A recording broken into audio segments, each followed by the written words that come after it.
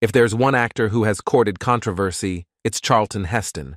It didn't start out that way, though, as Heston began his career on stage and went on to make some of the biggest films of his time. So what was his journey like, and how did he go from an imposing hero to a polarizing political figure? Let's take a closer look at Charlton Heston's journey and hear what his daughter has to say, confirming what we've thought all along. He enjoyed an idyllic childhood.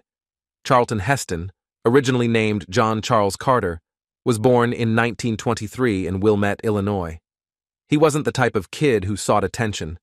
His happiest moments were spent exploring the woods and lakes of St. Helens, Michigan, where his family relocated when he was young. He cherished spending time in nature, whether alone or with his father, until he reached the age of 10. That's when his life took a sudden turn. Charlton Heston's parents divorced shortly after he turned 10. His mother remarried a man named Chat Heston a few years later and moved back to Wilmette with her children. The kids eventually took on their stepfather's last name. However, young Heston found it difficult to adjust to his new life and felt like he didn't fit in at his new high school. That all changed when he stumbled upon what would become a lifelong passion: acting. Charlton Heston had already developed a deep love for the stage, and his talent for acting earned him a partial scholarship to study theater at Northwestern University. During his 2 years there, he crossed paths with Lydia Clark, who was also pursuing theater studies. Love blossomed, and Heston was certain that she was the one he wanted to share his life with. However, winning her over wouldn't be a simple task. Despite knowing what he wanted, Charlton Heston faced disappointment as Lydia, the woman he pursued, didn't share his sentiments. He proposed to her multiple times while they were still in school, only to be turned down each time.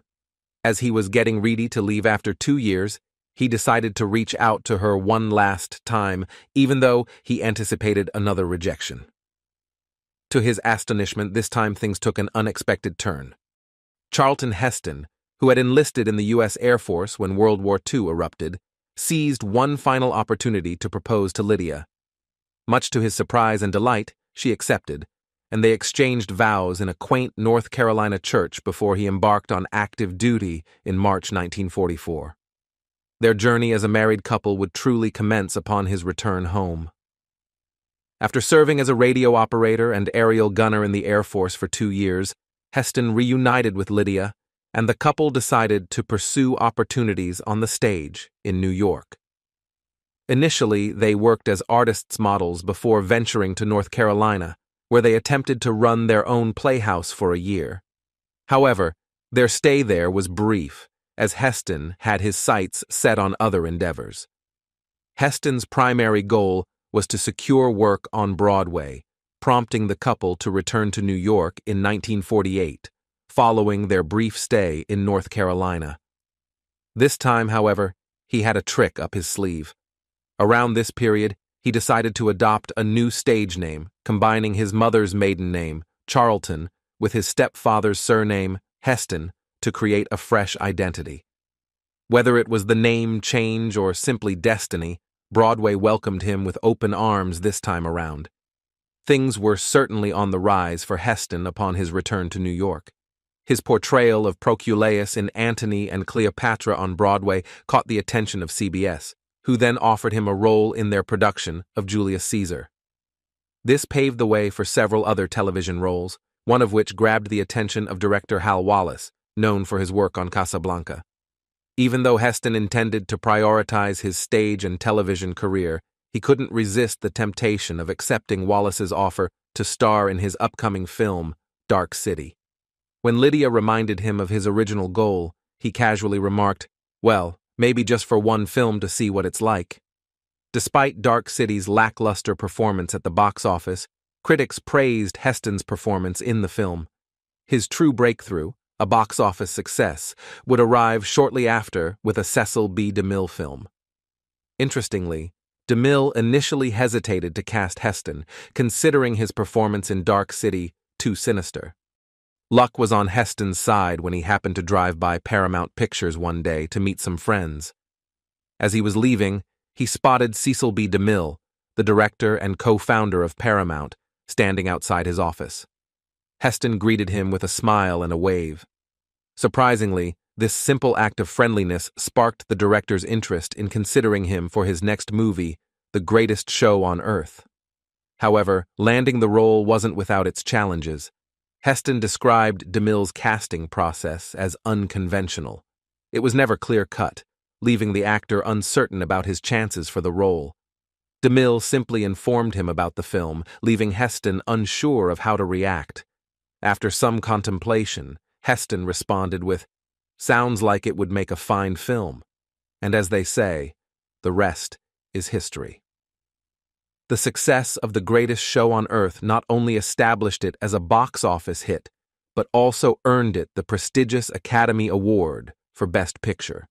Heston's performance solidified his position in Hollywood, and DeMille recognized him as a rising star. Their subsequent collaboration proved to be another blockbuster, featuring a role that would define Heston's career.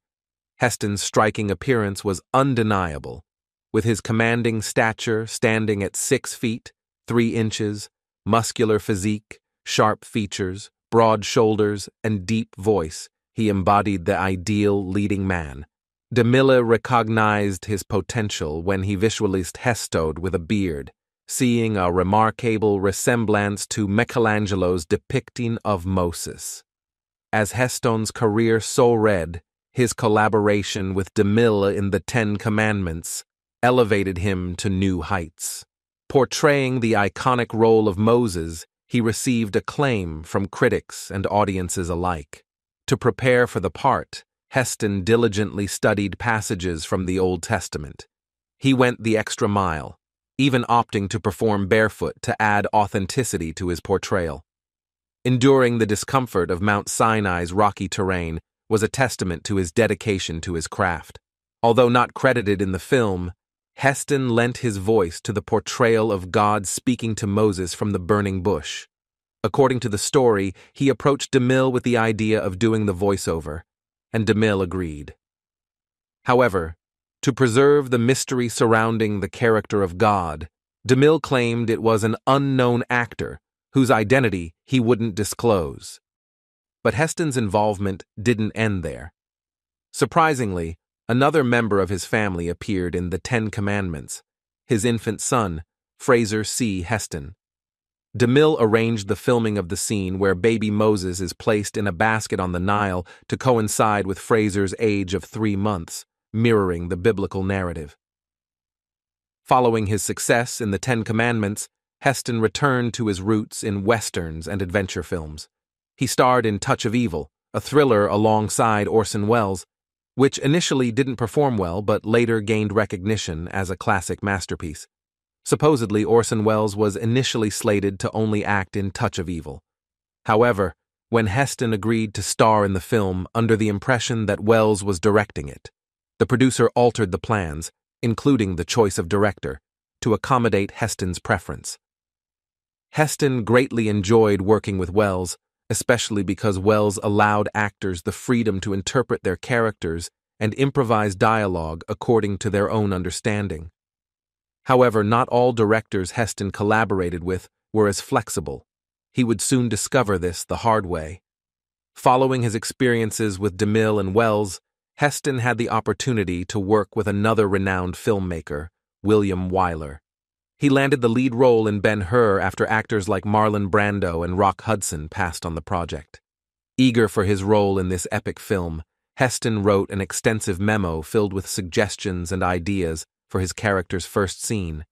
However, he quickly learned that Wyler did not appreciate such input.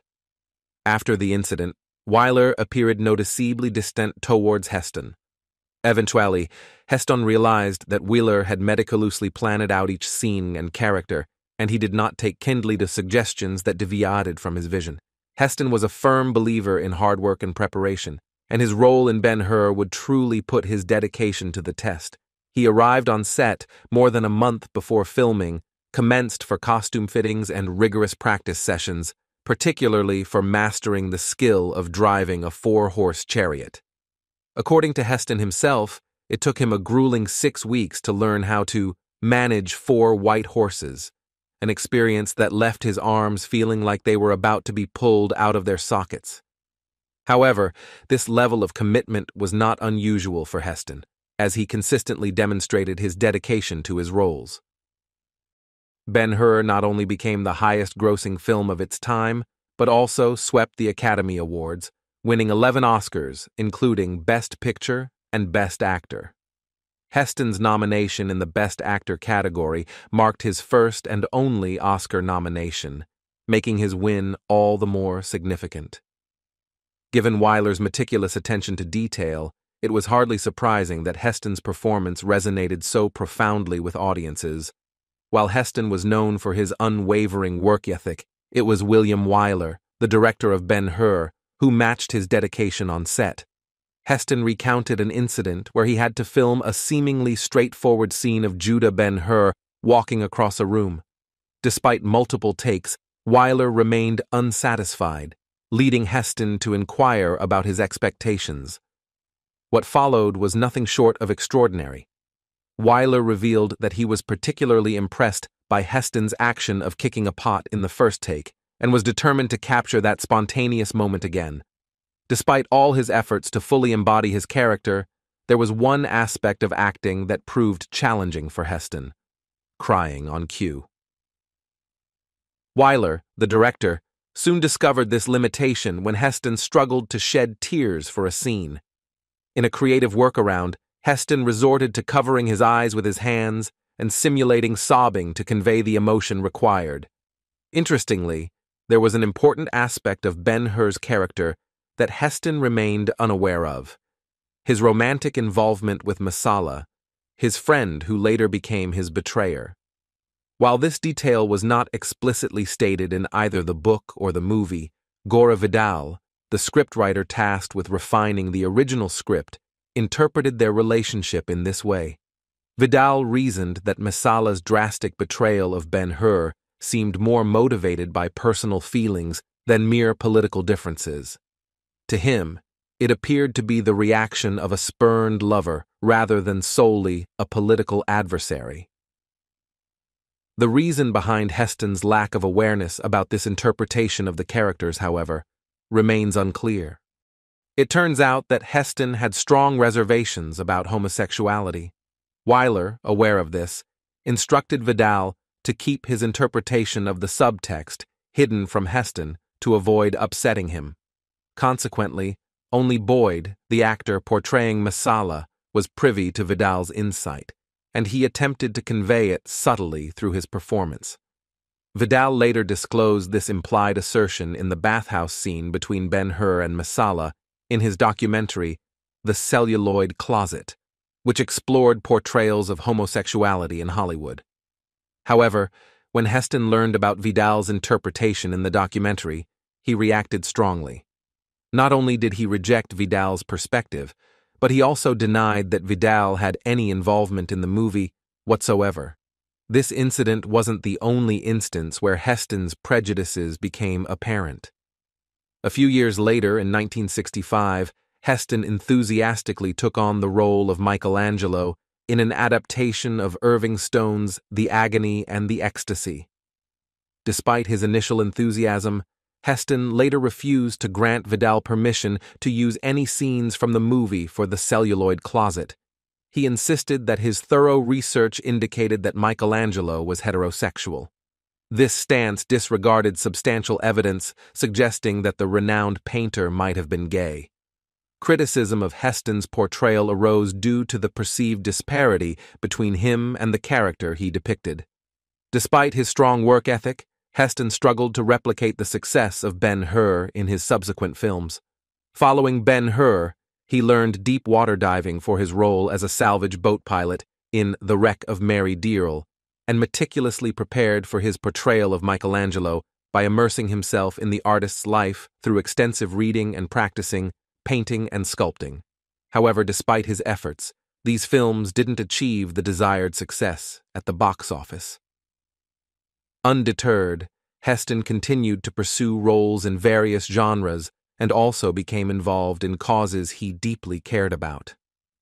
Throughout his life, Heston's political affiliations underwent several changes. During his most successful period, he staunchly supported the Democratic Party. He vocally opposed the anti-communist campaign led by Republican Senator Joe McCarthy, and initially backed presidential candidate Adlai Stevenson, who was unsuccessful, before throwing his support behind the victorious John F. Kennedy. However, there was another cause that held a special place in his heart. Heston was known for his unwavering commitment to his beliefs.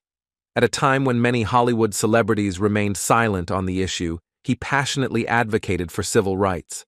His support wasn't merely symbolic.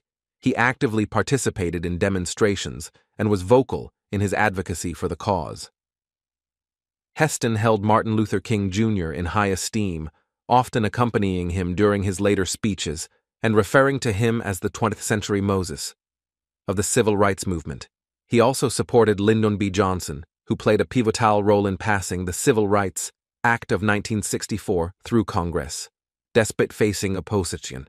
Despite his earlier advocacy for civil rights, Heston faced criticism later in his career for controversial choices he made. Some critics began to question the sincerity of his previous activism, suggesting that he may have exaggerated his involvement in the civil rights movement. However, Heston dismissed such doubts, stating that he had supported civil rights long before Hollywood considered it fashionable. Although he was initially aligned with the Democratic Party, Heston's political views shifted significantly in later years. He officially became a registered Republican in 1987, although he had reportedly voted for Republican President Richard Nixon in 1972 as well. Heston attributed his change in party affiliation to what he perceived as a shift in the Democratic Party's values. However, considering his fluctuating opinions over time, some may argue against the consistency of his convictions. Many people may not know this, but initially, Heston was among the Hollywood celebrities who supported and promoted gun control measures, endorsing the Gun Control Act of 1968. However, his stance on this issue underwent a complete reversal over the years, transforming him into one of the nation's staunchest advocates for gun ownership and a prominent supporter of the NRA. Despite his primary profession as an actor, Heston also actively engaged in various committees. Inspired by his friend and role model Ronald Reagan, he served as the president of the Screen Actors Guild from 1966 to 1971. Additionally, he assumed the role of co-chairman of Reagan's Task Force on Arts and Humanities, defending it against accusations of elitism. For 5 years, Heston held the position of president at the NRA, a role that, while largely ceremonial, solidified his fervent advocacy and positioned him as the face of the organization for the remainder of his life. However, his commitment to political activism did not detract from his acting career. Quite the contrary. Despite his involvement in politics, Heston continued to pursue acting with dedication. Although he didn't replicate the monumental success of Ben-Hur, several of his films achieved significant box office success. These included epic productions like El Cid and Major Dundee, as well as sci-fi classics like Planet of the Apes and The Omega Man. He even ventured into full-fledged action films later in his career. Among his filmography, Will Penny held a special place in Heston's heart. While it didn't fare well commercially, he considered it his personal favorite. The film garnered praise from critics for his departure from his typical macho image, portraying a more nuanced and understated character. Heston initially pursued a career on stage, so transitioning back to it when film opportunities dwindled wasn't too difficult for him. He even ventured into primetime television, starring in the soap opera The Colbys for 2 years.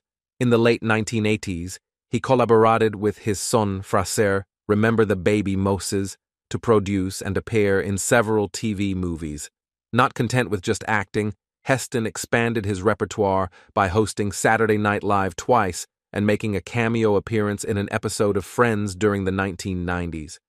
Despite staying active in the industry, he had interests beyond acting. Heston candidly revealed his battle with alcoholism, acknowledging that while he hadn't reached the point of slurred speech or stumbling, he recognized the grip alcohol had on him and sought help before it worsened. Some speculate whether his struggles with alcohol influenced his infamous speech at the NRA convention.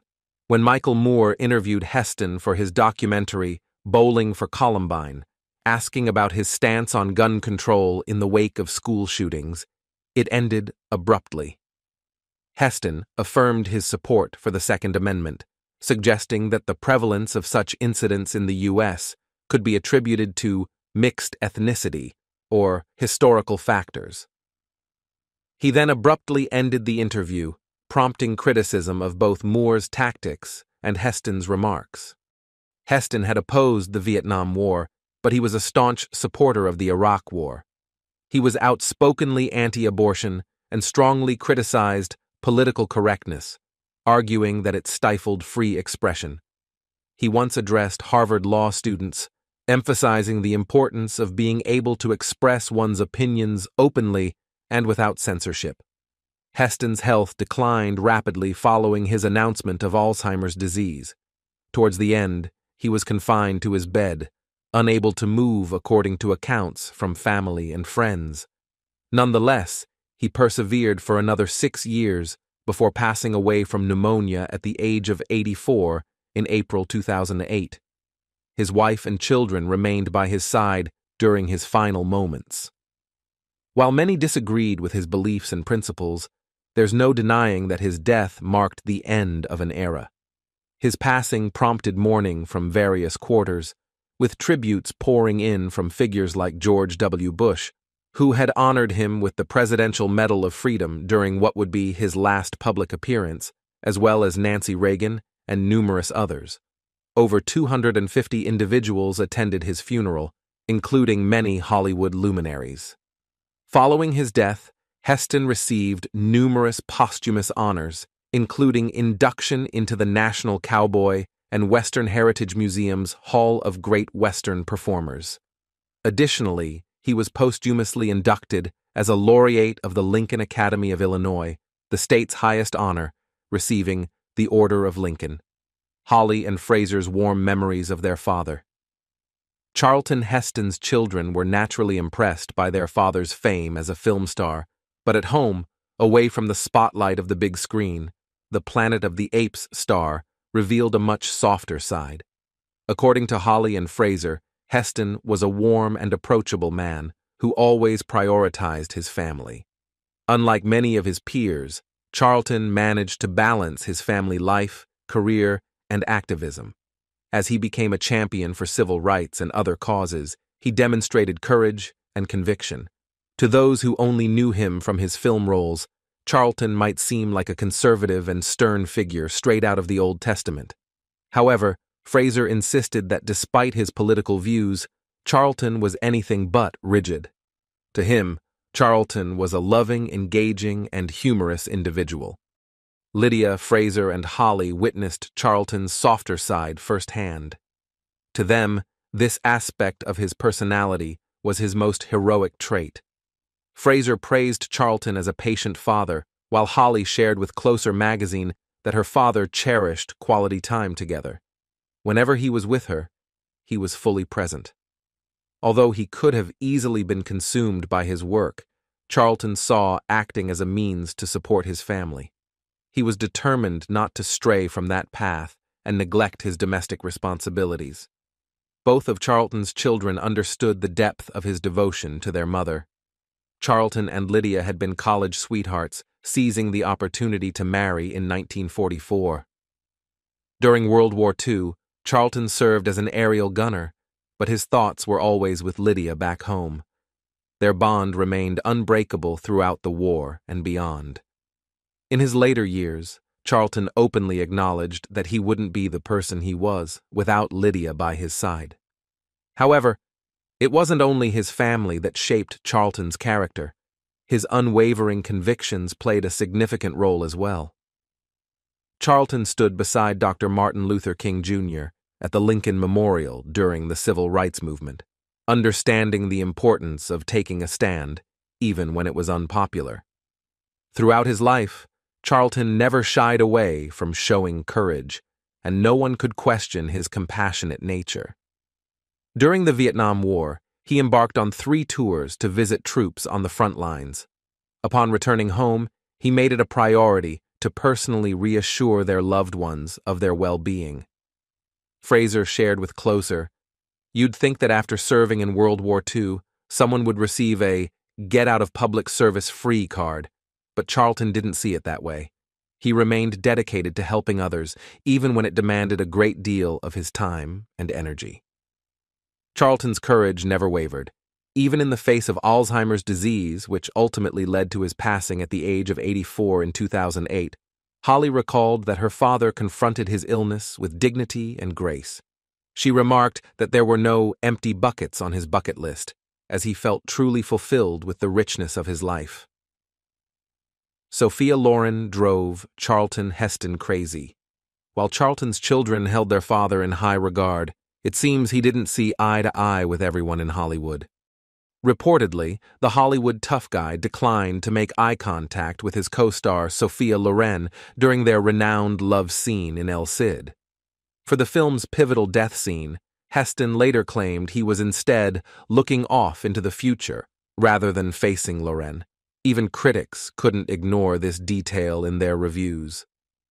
While many men, whether actors or not, would have relished the opportunity to work with Loren, Heston didn't seem impressed by her looks or talent. In 1960, when Loren was captivating audiences worldwide, having signed a significant 5-film deal with Paramount in 1956, Charlton saw it differently.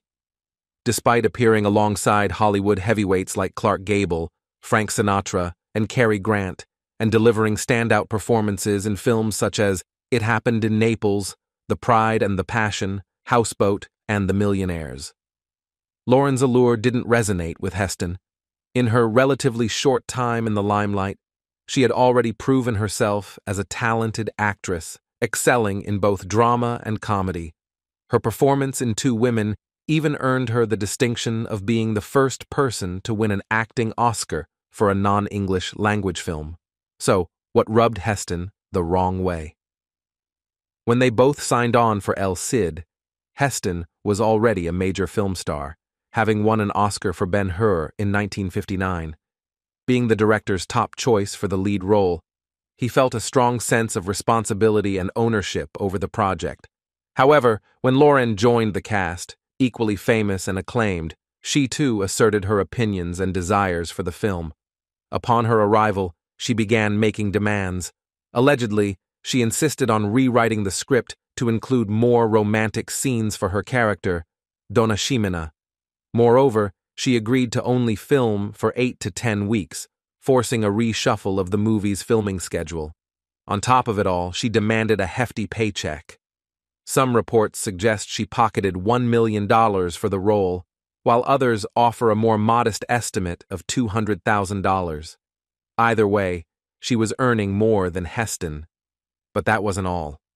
Loren began making unreasonable demands, such as insisting that the script be translated into Italian and then back into English to suit her preferences. Over time, Heston grew weary of Loren's diva-like behavior. Things became so tense on set that he insisted on having a stand-in body double for close-up scenes that only featured Loren's face. As the situation worsened, the director, Anthony Mann, struggled to get Heston to even look at Loren. This wasn't the first time Heston clashed with a co-star, though. On the set of Cecil B. DeMille's epic biblical film, The Ten Commandments, Yul Brynner fiercely resisted being overshadowed by his alpha male co-star.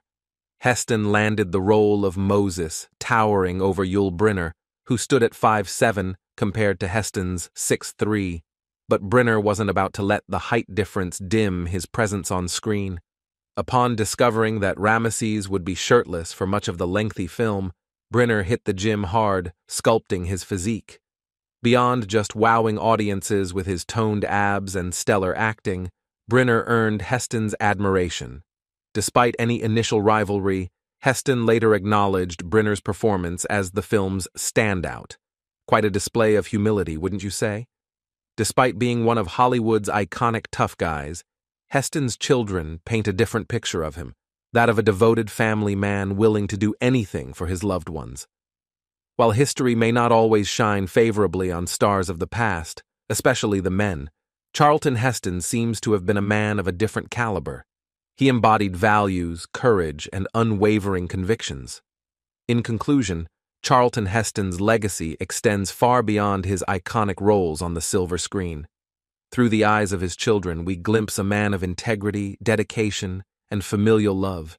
Despite his towering presence in Hollywood, he remained grounded in his values and commitments.